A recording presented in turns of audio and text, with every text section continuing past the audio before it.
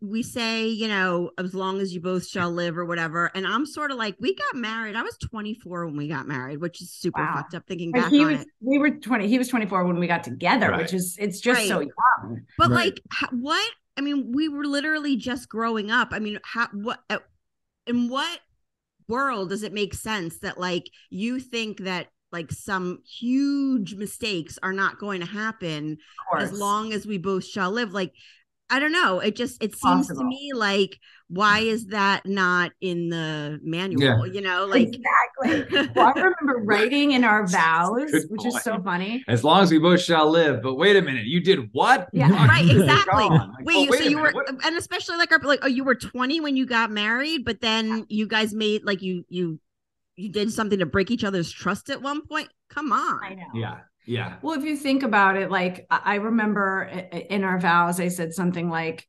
I don't remember word for word, but talking about kind of the roller coaster of life and the ups and downs. And like, there's nobody I'd rather do that with, meaning like if shit gets hard, you kind of know who your person is. I was never expecting what happened. Don't get me wrong. Right. But I remember the feeling of like wanting to just run, wanting to just leave, being like, fuck you. How could you do this to me? Like, I'm going to show you. I mean, all of the ego, all of the things that, I wasn't just some like calm, evolved person like, oh, sweetie, we're going to get to the root of this. No. I mean, that was not that. No. It was dark and ugly and like rough in the beginning. And you did break up for a while, right?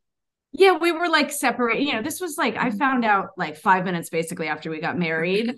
So there we are on this high and honeymoon and trying to get a baby. And but yeah, I told her we were in Vegas. We were driving back from Colorado to Vegas, and I just couldn't hold on to it anymore. And I told her over dinner, and then it trickled out. But man, that was rough. I was throwing up.